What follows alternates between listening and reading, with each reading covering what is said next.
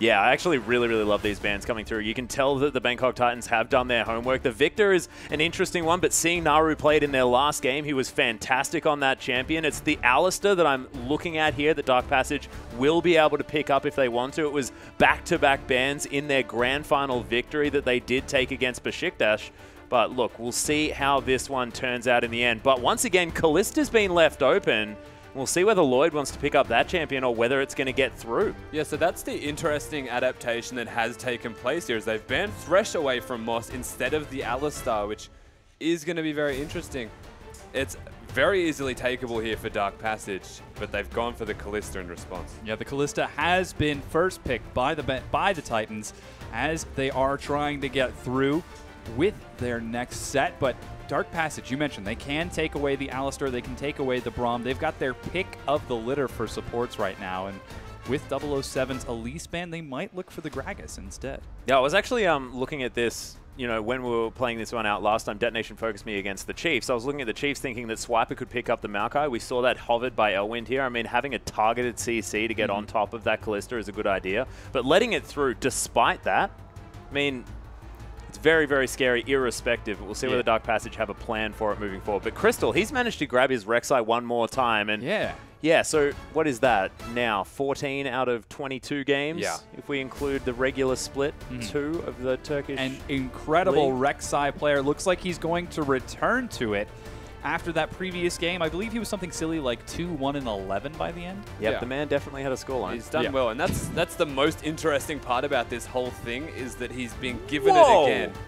And that's because they ban away the mid laners. But that was quick. Yeah, and I've learned this one as well, is the fact that blind picking a melee assassin in the mid lane is matter. dangerous, Rusty. Nope, not if your name is G4. That's one thing to consider. Is he plays the Varus, he's got some other pocket poke style of champions, but he's most comfortable when he's playing melee assassins, because it's just his thing. It's what he makes work to a great degree of success. So no hesitation, locks in the Diana.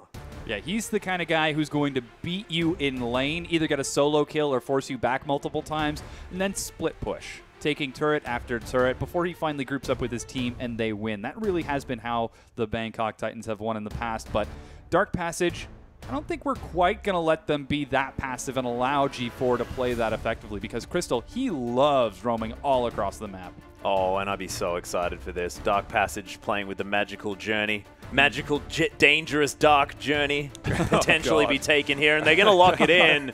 Zeitnot as well, hopping back onto that, the Cogmore that just completely escaped my brain somehow, and Lulu is still up. Warlock may be able to take that one back into the top lane, potentially. Of course, we saw it on day 1. Do we call it day 1? Yeah. Well, you know, in the game against the Chiefs, it didn't actually quite get through, but we did see him playing that one up there in the top lane. So we'll see whether that is going to be taken away, because the Lulu-Cogmore combination is despicable. Yeah, it's very scary. We're looking at the next picks for the Bangkok Titans. They've got the top lane and the jungle.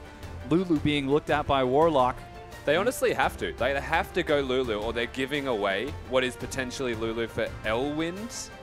No, it's Naru that would be getting the Lulu, and that's perfectly fine. So what they're doing here, Dark Passage, by picking the Cogmore, is bottlenecking where the Lulu's going to go for this Bangkok Titans side. Kinda.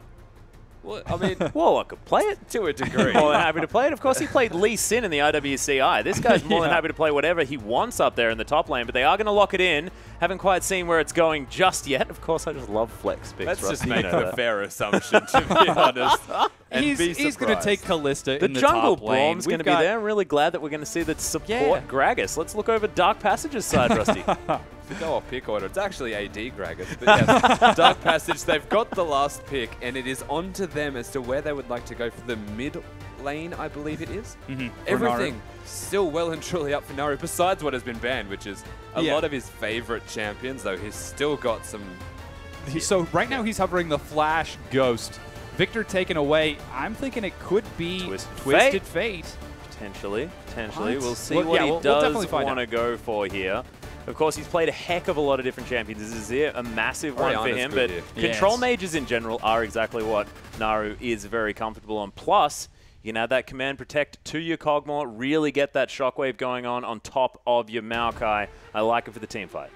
This is going to be a scary mid lane for G4. Crystal coming out of the wing. Suddenly he's got a command protect. Then knock up, shockwave, damage on top of damage. Could be scary. But final team comps locked in. Bangkok Titans versus Dark Passage. We're getting in the game. And it's a mixed bag here, honestly, from Bangkok Titans. You look at the team comp that they've now completed. They've got assassins, they've got tanks, they've got a lot of damage over time, and then they've got a Lulu, which really does feel like the odd one out of the team comp. And that's solely on the fact that they took it away from Dark Passage, so it was picked out of necessity for their team. So what does it provide? It provides a lot of survivability for the Kalista. It gives an added option for Diana to be overly aggressive and go in. But it just doesn't match as much as the rest of Dark Passage. Yeah, and the thing that I'm looking at here is the fact that they do have the Lulu, and yes, picking it away from the potential Lulu Kog'Maw comp is a fantastic idea, but you often pick it into these sort of burst mages, these champions that want to be eliminating a single target and then moving on through, and they struggle if they can't do that. On the side of the Dark Passage, they've got Orianna, massive consistent damage. She can just throw the ball around wherever she wants. And Kog'Maw, I mean, he's a turret. Yeah. He's going to be doing consistent damage. It's his job. It's his thing. Yeah. We'll see how it works out, but running through the lineups, you can see them on your screen as we prepare to get into game. The only team not to have taken a win yet, it's Bangkok Titans versus Dark Passage.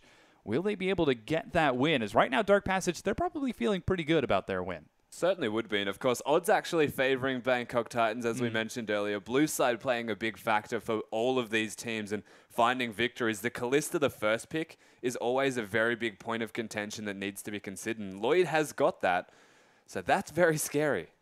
Yeah, we'll see whether the lockdown CC is going to be enough here as well, because, I mean, that is going to be very, very important, making sure that Kalista doesn't get past the first round of CC. Yeah. Because that's the main thing. If she gets past the first round, then she just bounces away. She's Heals like right that back annoying up. rabbit that you just can't pin down. And we'll see whether they can get on top of her and kill her, or whether she's just going to run away with this We game. certainly shall as we get on to the rift between the Bangkok Titans and Dark Passage. Uh-oh. The Titans might be looking for something a little cheesy as they group as 5. Elwind could be in trouble. Warlock splits off.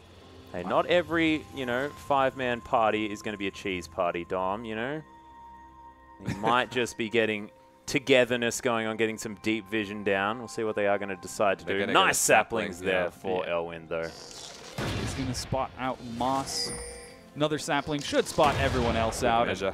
Oh, man, not very good at soccer. So then we have to ask the question, are the Bangkok Titans looking for a lane swap with this? I mean, the objective of this is, if possible, find a few kills with the early Braum, but more importantly, find wards. It's not necessarily to go for a direct lane swap themselves. It's to get vision of the potential lane swap. You look at the lane, Kalista and Braum, and that is exceptionally strong in laning phase. Bard is a very good laner. In fact, he's arguably one of the best laners, but that's in a 1-versus-1 style of scenario where you take into account the Kog'Maw.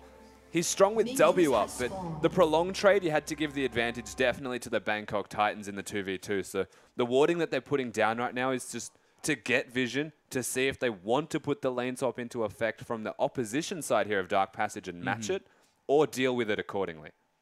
Interesting. Well, we'll see if they will pull out that lane swap. As you can see, we are entering into a pause. We'll get that figured out as quick as possible. I think we'll manage to navigate this one. Yeah. Not exactly unknown territory.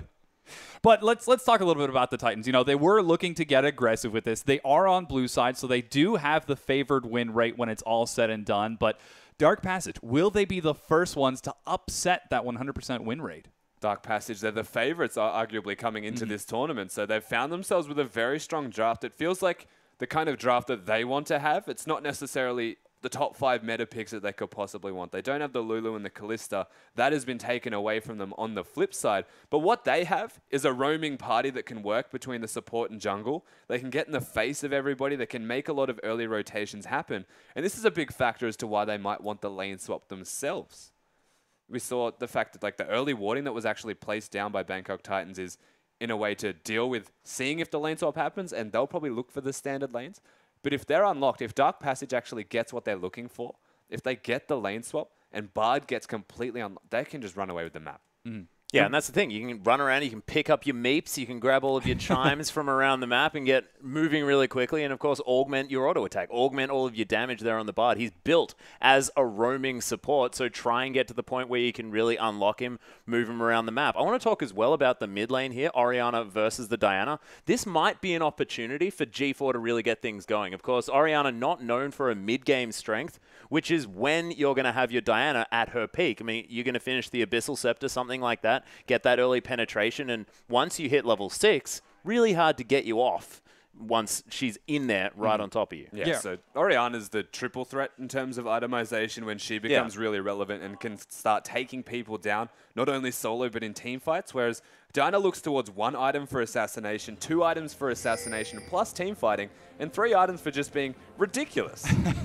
Yeah, and it does depend on how accelerated she gets. But we are, of course, back onto the Rift, ladies and gentlemen. We are indeed. G4 will find Naru in the mid lane. No lane swaps for those mid laners. I don't know why that would happen in that case, but yeah, it's not going to be. It's happened before, just not this season. Yeah, not quite. But they're going to be trading off as best they can. I'm actually looking forward to see how G4 builds this Diana, because we saw in the last game when Seros took it, he actually went for the Abyssal first into his Zhonya's. He was going to dive in and destroy you, not going for the Nashor's Rylai's split push. But Dark Passage. Yeah, G4 was looking to pull the lane forward, has been using the flash there, but the Twisted advances on top of G4. Exhaust is down, first blood. So easy for Naru. And this is really smart from Dark Passage, the way that Diana plays the lane, and it's something that you can almost commend G4 for doing, is pushing it and making sure that you get level 2 for free by getting it to the turret. But in doing so, he leaves himself vulnerable to an early gank, and that is exactly what Dark Passage did. They capitalized on that phenomenally, and they're coming back for more. Oh no, G4 has no flash. Is he going to make it out this time? Yeah, he sees them coming from the side, but Dark Passage, starting off with first blood, they're feeling nice and aggressive in this set. Did G4 just have a casual giggle there as well once he walked out of the way? So keeping his spirits up here as well on the Rift, but Bangkok Titans looking for a potential dive here. That's going to happen. Lloyd's just going to lock that one down with the Ren. Moss tanks it up. Not even going to die. But really, really easy here from the Bangkok Titans. The response has come through, so they're at 1 kill apiece, but the key difference is the mid lane kill was just a kill. The top lane one, maybe more. Flash tag is going to find Rydell, but he makes it under the tier 2. 1-for-1 trade. This game is action-packed. Yeah, I love that from Moss as well. The stand behind me into the instant Winter's Blight. It looked like he got Fate's called. Look at the Kalista. She's not quite level 6 yet. Not quite getting up there. Crystal, once again, just exerting some pressure as he secures Scuttle Crab to keep his Kog'Maw safe. And I guess that's really the big difference so far, is that Lloyd, he's got the safety of his team as they set up for a dive, but Zeitnot on the other side, he's just got a deep freeze built up. Yeah, and he's going to freely farm as well and get the solo experience, which is super important for a Kog'Maw. Increases the range and just ramps up with that level 6 power spike as well to something unreal.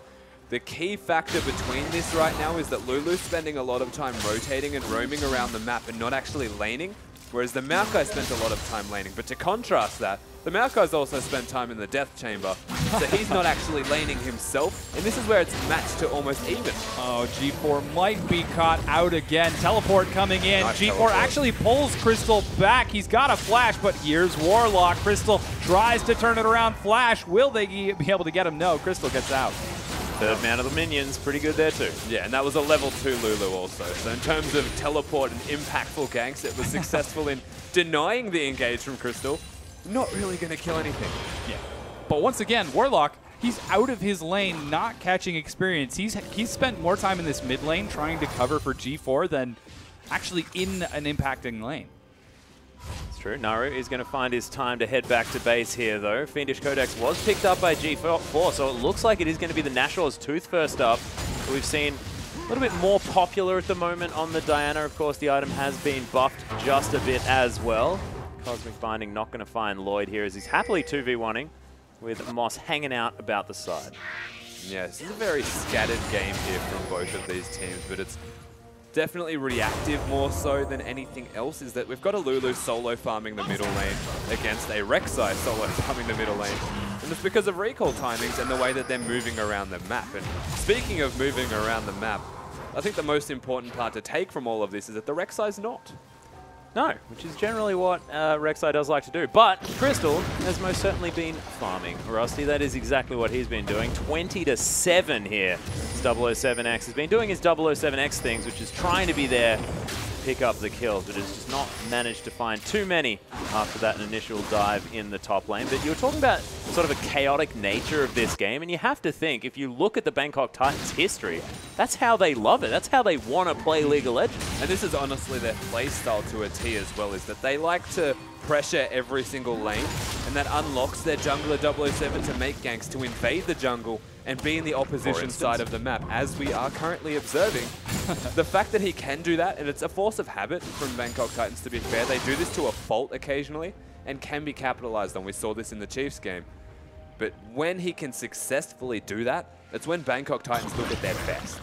Now, the thing is, though, Dark Passage are ahead in farm in both the bottom lane and the top lane here. Maokai more than happily farming over double the CS of Warlock, which is at the moment about 19 CS, which is not a gigantic amount. But as far as this lane swap is concerned, seems to be working out agriculturally for Dark Passage.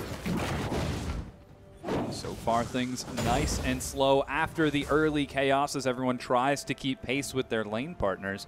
Zeitnot finally is going to get a glimpse of the elusive Kalista as it heads down to the bottom lane. Recall completes Bilgewater and Phage for Zeitnot. And now the supports are just going to play tag with each other as they try to get some wards out. You know, the best part is it wasn't even chaos. It was just, you just ganked me mid as 4 members. I'm just going to dive top as 4 members because that's where we have the numbers. It was the revenge story. Yeah, again, very reactive in the way of doing it. And honestly, it's just slightly accelerated laning phase, all things considered. A kill going down to Kalista and being equal in farm is massive because you can see the items relatively even, but having that extra lifesteal, having that extra sustain, if they manage to get a successful trade, then they look very ahead. Well, Moss threading the needle there on that Winter's Bite onto the Cogmore. Crystal once again, this guy is just always in the right spot, waiting, but no engagement is going to come out. And I really like this out of the Rek'Sai player just because of the fact that the Kalista lane just inherently is going to want to fight. Yeah, definitely is. So the way that the pressure is coming down here, Crystal is honestly one of the smartest junglers you'll ever see move around the map. The ganks aren't necessarily successful, but he's always there. He's not necessarily proactive again, but always there. I don't know how he does it, but he does it. Oh, that Cosmic Binding, though, was fantastic. Moss loses half of his health bar there. Only level 4 at this stage. Level 5 for Rydell. Of course, being Bard helps you out in that front. Oh, man, love that champion so much. That's great.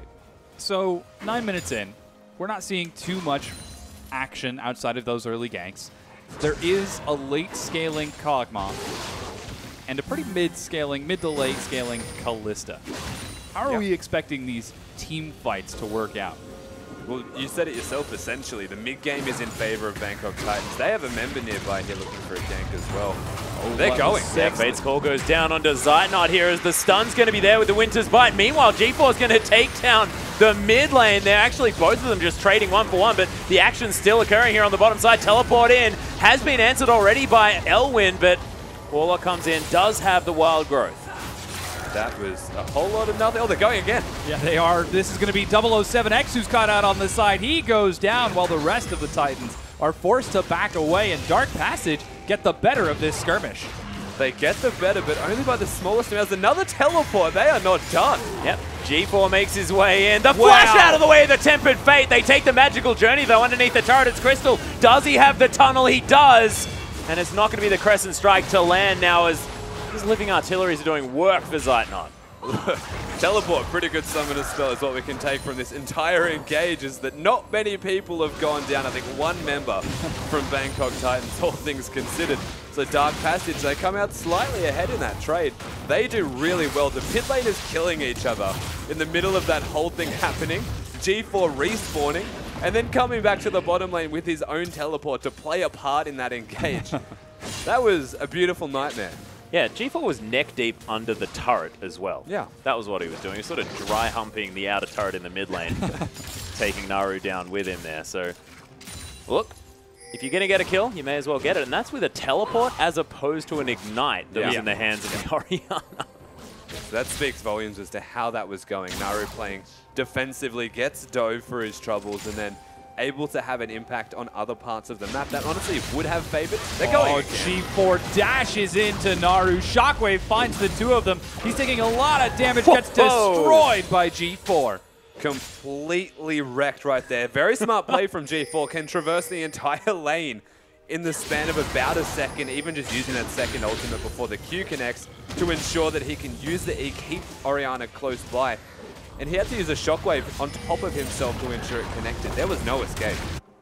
Yeah, did make use of the fact that he got the extra resistances there by having the ball on his head, but was not helping out there. Does have the Athenes on Holy Grail completed, does have some boots now as well, but G4 very close to grabbing that sword of his, and Rydell gets followed. He's going to be stunned as well. The golden man becomes even more golden. Rydell's going to fall down for the 4th kill. The Bangkok Titans, and blue side is looking powerful at the moment, gentlemen. G4 is looking powerful. The fact that he can actually find kills everywhere that he's looking at the moment is going to play wonders for this team. We were talking just beforehand about how these teams will go in team fights and scaling. Well, you know what? They're just going to fight again, apparently. Yeah, just a Fate's call. Just wants to chuck a Braum around. It makes sense. Well, this is what we expected from Lloyd, that he is the very aggressive, hyper-mechanical player. If he can outplay you, he will at the very least try, though. Zeitnot looks to make sure that it is only an attempt and not an actual success. That was an interesting trade. They're using the Cutlass active just to let him know that he has a Cutlass. Yeah, here you go. Take my 1 button. 100 damage. What? You'd stop practicing. Yeah, so Crystal shows himself on the bottom side of the map now as he secures the Scuttle Crab. Might be looking for some action onto Moss and Lloyd, but he's going to play it safe for now. We haven't seen any dragons just yet, as it has been Skirmish City, and it's still very even when it's all said and done. Yeah, and G4 has picked up that Nashor's Tooth. Now Magic Mantle there sitting down as well, so probably wants the Negatron Cloak into the Abyssal Scepter when he can. Let's see whether that is what he decides to go with. But Rusty, what is sort of the benefit of taking the Nashor's Tooth instead of the Abyssal Scepter earlier? It's really good for split pushing because he can just destroy minions with auto attacks alone. It also gives him that extra power in that he has the ability power. He's not just an assassin from spells alone, because he can couple that with auto attacks, intertwine them, and just becomes his overwhelming power in a dueling scenario. Keep in mind that if he had a Zhonya's, had an Abyssal, it's a combat team fight stat. Whereas you go for a Nashor's Tooth, it's a dueling stat, similar to a Trinity Force on a top lane. We'll see whether G4 is going to continue in his style that he often does decide to employ, which is, see you later team, I'm heading into a different lane. We'll certainly see if that's the case. His teleport is coming up in just a few, so it would likely be sending Lloyd and Moss somewhere else, as Warlock is content to keep trading it out. Harass finds Lloyd and Moss in the bottom lane, but Zeitnot continues to maintain the CS advantage over Lloyd. Isn't quite able to do too much with it, though, as he looks for a Trinity Force to call his own. It's very different to the Detonation Focus new match, though. Of course, not quite the CS advantage. Only about 11 at this point. As G4 is looking for that Crescent Slash. Able to hit the backline minions there as well, so he can continue pushing this wave out. And I've actually really liked how he's played the laning phase on this Diana, relentlessly shoving just to make sure that Naru couldn't get any poke in. He's just killing minions left, right, and center. He was also almost 2 levels ahead there, Orianna, just ticking that level 10 mark. So in a very comfortable position here, G4, and should be able to put the rest of the team on his back for the next 5 to 10 minutes. They're waiting for that 2-item spike for Kalista. Honestly, they're just waiting for 1 item at this stage before they consider actually grouping to any regard and fighting whatsoever. But keep in mind that Zeitnot will have the spike at around the same time. 007X spotting Crystal out here in the river. G4's like coming down as well. Yeah, they're looking for a collapse. Just might have been, but they're going to let Crystal go. So far, it seems like 007 and mainly the Titans have done a great job of keeping track of where Crystal has been. We talked about how he loves being super aggressive in this set. Well, he hasn't really had an opportunity to be too aggressive in this one. So the thing with Crystal is he's aggressive, but not overly aggressive ever, is that he'll just sit back and keep vision at a safe zone, essentially. He'll never proactively go in. Speaking of going in, Warlock. Yeah, having some trouble.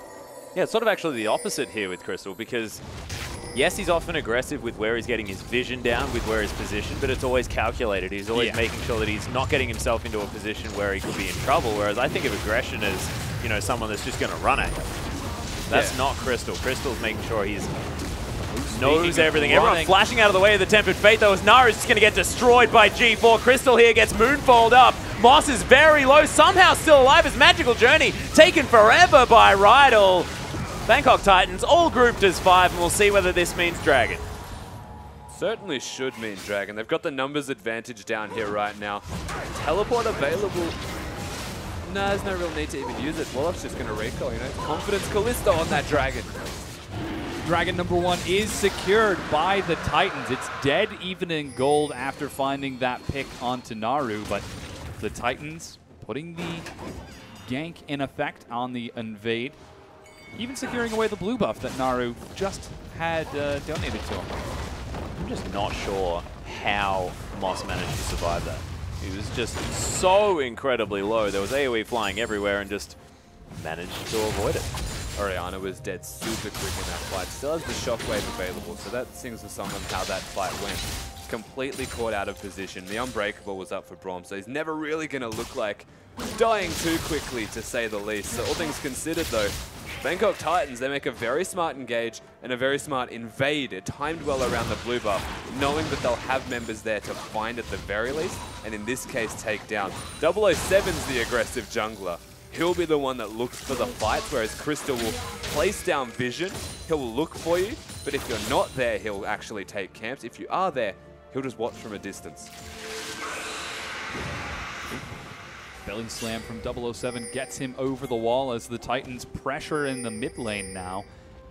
Don't know that they're going to be too effective in taking anything, as there is a strong defensive line from Dark Passage.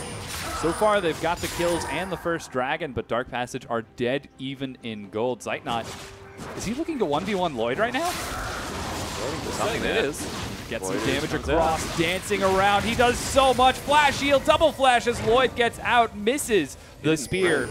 But here is G4. He's going to find Rydell. Slow locks him down. He flashes. Zeitnot is low. G4 looks to get the kill. He's so low. He gets picked up by Moss. Oh, dear. His dead body took the journey. The Acathian journey. A magical surprise. Oh, dear. Some would say that that could be a dark passage, Rusty. Oh, God. Oh, that was unreal, though. That was done really well again from Bangkok Titans. They have Diana in all of the right places, finding all of the right kills, not even waiting for the Q to connect, because has the Nash's Tooth can auto-attack you and isn't the assassin that is spell reliant. So very smart play here from Bangkok Titans.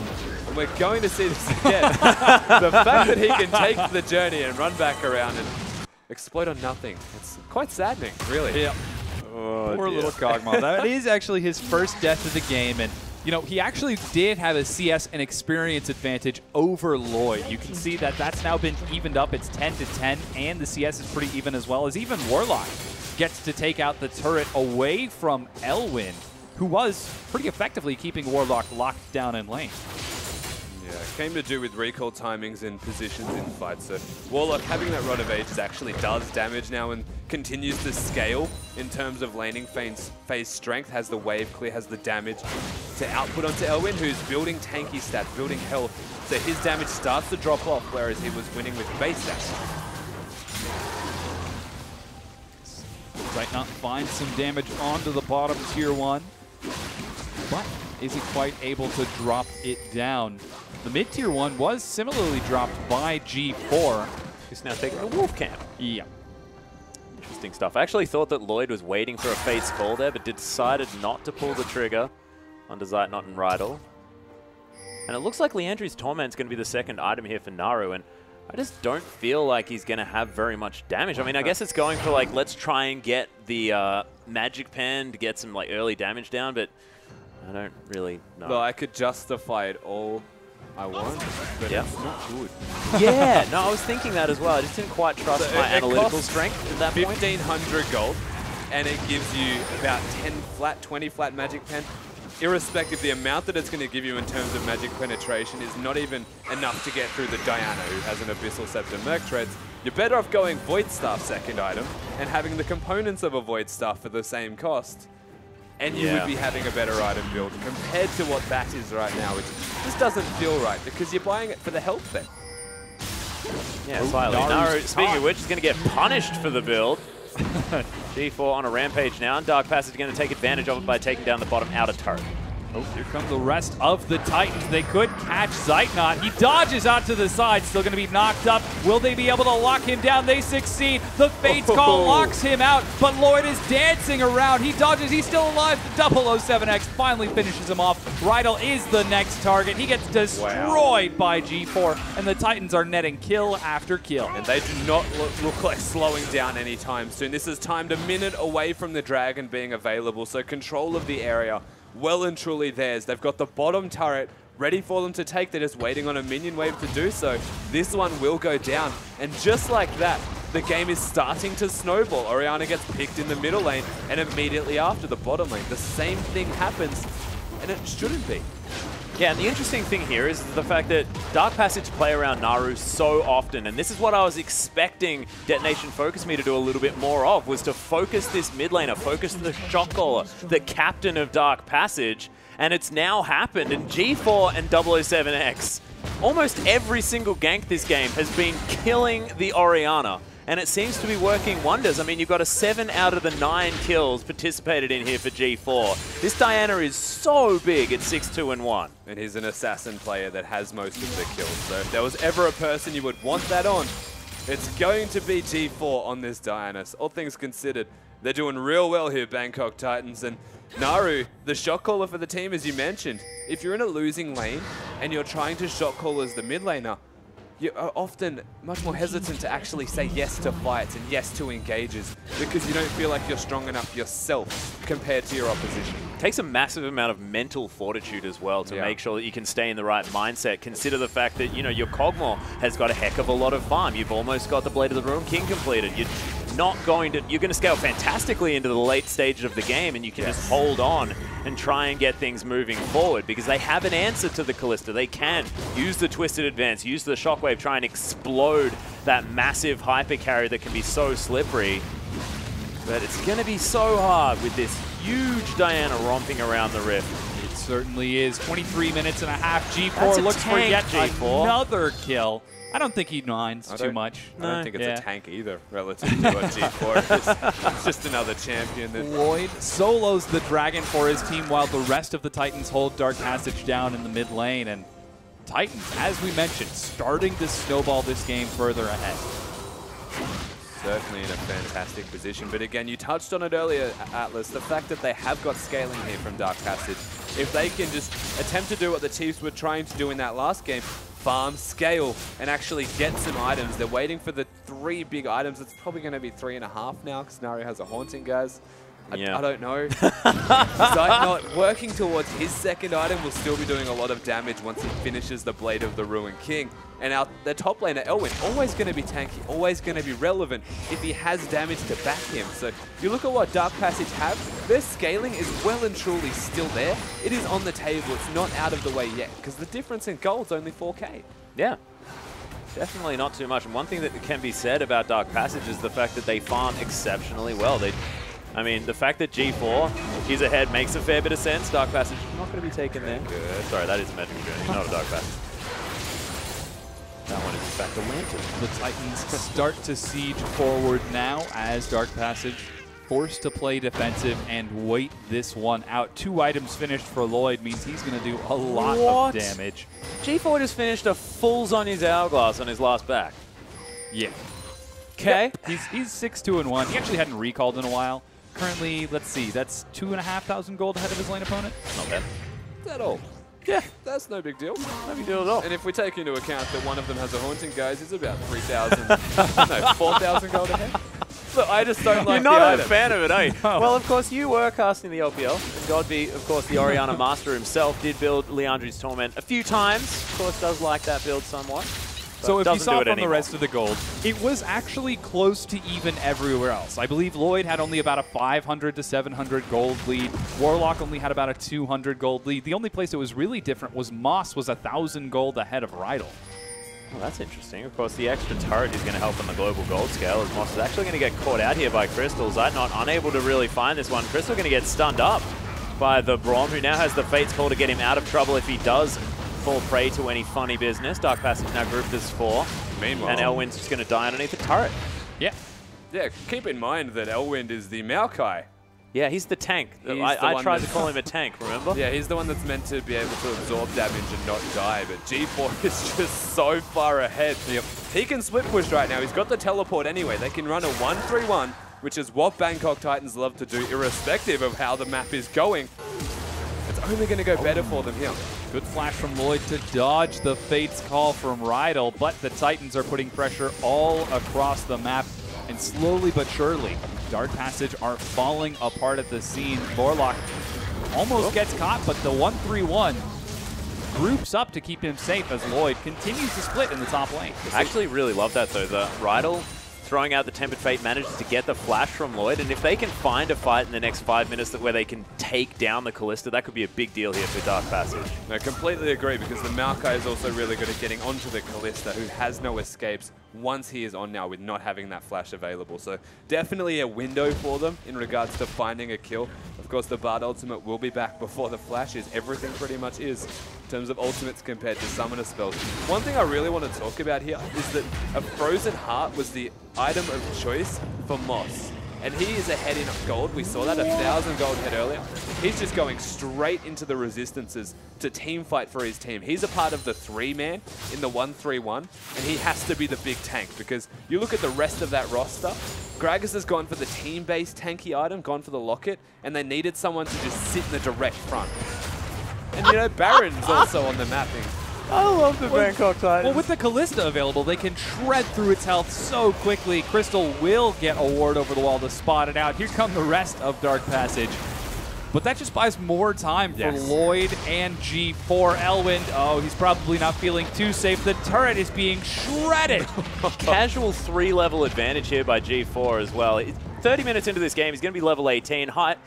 4 levels above Naru very soon. Completely ridiculous from this Diana at the moment. And I really love this build out of Moss as well. He's grabbed the Frozen Heart so that he's eliminating the one big threat on Dark Passage. The fact that Maokai is not going to be doing any damage. Naru has a Haunting Guise. So it's only going to be the Cogmore that's really going to be a threat to anyone here on the Bangkok Titans. And now, probably not. Look, Haunting Guise is a good item. I don't want to say it too much, but it's good against health stacking champions in terms of its efficiency, compared to a Void Staff and against people like Lulu that doesn't have a whole lot of health. Come on, man. We don't need to defend it anymore. Yeah. So, like, it's okay. It's one of my favorite items, to be perfectly honest. I love Leandro's comment. I'm a Zyra player. Yeah, well. But it's better on Zyra. Sorry. So G4 is doing the famous, okay, I beat you in lane, now I'm going to split push, and anything else you send at me, I'm also going to kill. Yeah, That's and the what we Grom expected. and all sorts of stuff. He's anything that's basically alive near him dies. And this is the big risk here for Dark Passage, is that they can still team fight. They've got the Orianna, so 100% capable of fighting as a team of 5. But Bangkok Titans are not allowing this to happen. They've got one top lane most of the time in the Lulu, and they've got one bottom lane most of the time. The only person that can deal with G4 is Elwind. And when I say deal, take that with a grain of salt. He's the only one that can sit in that lane and not die in it 1 second flat. Yeah, he takes a little bit more time to die. Yeah, still does generally die, though. We've seen it a couple of times now as Bangkok Titans are going to be able to take down their 3rd dragon of the game, 007X, with the smite. Not needed because there is, in fact, a ring. Dragon number 3 now. A tag finds Crystal as Lloyd dashes forward with some help from Warlock. And once again, G4 looking for the flank, looking for anyone who's pressed just a bit too far forward to add to that already impressive scoreline. 30 minutes in, Titans have the lead, but they can't quite crack Dark Passage's defense. Yeah, take a second to realize how good Bangkok Titans' dive will be if they execute it right. They've got a Lulu with a Death Cat Rod of Ages to go on a Diana. Yeah, oh my good. Who has a Zonia's and an Abyssal Scepter. So not going to die. Really, what is Elwind? But slight impediment for him. Yeah, G4 getting a bit too aggressive, might be punished here, drops the Zonias. Cool He's pose. buying himself some time. Oh man, this is actually pretty tricky. I don't know if he can survive. Knockup is locking him down. He doesn't have any way to get health back. They're gonna shred through. He dashes forward, but Elwin gets the shutdown. That was just over-aggressive positioning here. He was looking to get the turret down, and Crystal can just use that ultimate and get back to a position where the Baron can no longer be contested. Yeah, it was so smart out of Dark Passage as well to use the Rek'Sai Maokai combo to take down this Diana that needed two people, because they can both get so easily towards that Baron. Not allow that to happen, but Naru, he's gone aggressive. 007X has the wild growth on him, but still going to fall down. Zeitnot with a lot of damage. Warlock flashes out of the way of the Shockwave, which is going to find no one. Hula Hoops on the Rift at the moment as Moss taking a fair bit of damage, but Unbreakable helping him out. Bangkok Titans, without G4, look like a very different beast. Zeitnot is so big right now. He was absolutely untouched throughout that entire skirmish, and you saw once he got onto 007X, despite the full health shield from Lulu, he shred through him. Definitely. Dark Passage, they're a side that can 100% do what they just did, and that is group up as 5 members and team fight. Of course, Zeitnot, having those 2 big items is infinitely dangerous. Not having G4 is so bad for this team because, again, he is pretty much the entirety of them. They've got a Lulu to bolster his strength at the moment in terms of team fighting. And if he's dead, they should not be anywhere near the enemy team. Okay, I take it all back, what I said about the Haunting guys. I actually love it. Because now he's going for the Rylo's Crystal Scepter, so he'll get the double extra damage from the burn from that particular item once he completes it. And the consistent damage that's going to be available from Dark Passage is actually going to be rather high. The fact that the Wild Growth can be burnt through with that Liandry's as well, which does percentage health damage. And look, Bangkok Titans, they're all about avoiding potential burst, but Dark Passage are all about consistent damage and wearing you down. So I think the reason he's gone for this build... I was going for something, you know? That was my final justification. I'm going to stick with it. So the reason he's gone for this build is because he needs defensive stats. It's a very good kiting-based build as well against assassins, and there's only the one assassin who will be getting in your face. So you get away from G4 with that Rylai's. You don't necessarily need to use the W and expend mana to do so. You force G4 to go over-aggressive to catch you then. Having the health from the Rylai's, having the health from the Haunting guys, and some resistance from the Athenes is good to deal with G4. But if Lloyd ever touches you, you are gone. And honestly, if you went for a Death Cat and you went for a Void Staff, if Lloyd was near you, he was gone. And also there's that big issue of Callista doing a lot of damage if left unchecked. If you don't kill her in a very short space of time, she runs away. Or takes a sneaky Baron. Lloyd is going to pull Moss away from Rydal and Zeitnot. They were trying to sneak the Baron once again while Lloyd split pushes, but the strategy didn't work the first time. It didn't work the second time now. And Dark Passage starting to hit some of those scary, scary damage spikes as Zeitnot gets closer and closer to a Phantom Dancer. It's about breaking the base now, right? Yeah. Because they're forcing the Baron to actually just bring attention to it. They don't want to do the Baron. They just want you to come towards it. If Dark Passage bring 4 members there, it means that there is only 1 left on the bottom side of the map. And if there's 1 there, then G4 can just walk in and hit your turrets. No one is going to stop him from doing that if there's only 1 member there. So this is what their strategy is, to break the base, and once the base is broken, the game becomes significantly easier for them to close it out. Well, that being said, Zeke's Harbinger has been completed here on the side of Dark Passage, so Rydal going to be bolstering Zeitnot's power. G4, Crystal looking for some Prey Seekers there as the dynamic duo of Elwind and Crystal can try and beat this Diana to death. Oh, that's unfortunate.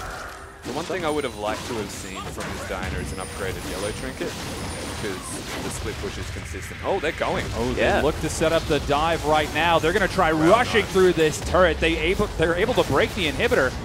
But here's Naru. Shockwave gets Zanya's. G4 is in a tricky situation. Knockup keeps him standing. He tries to dive into the back, but he's just being locked down by Elwind and Crystal. There's a fight. A huge Fates Call on the side of Lloyd and Moss. Lloyd gets stunned against the wall. Fates Call pulled him out. G4 is still alive. They're going to turn on to Crystal. Crystal gets destroyed by Lloyd, and G4 leads the charge anew. G4 with Warlock. No what?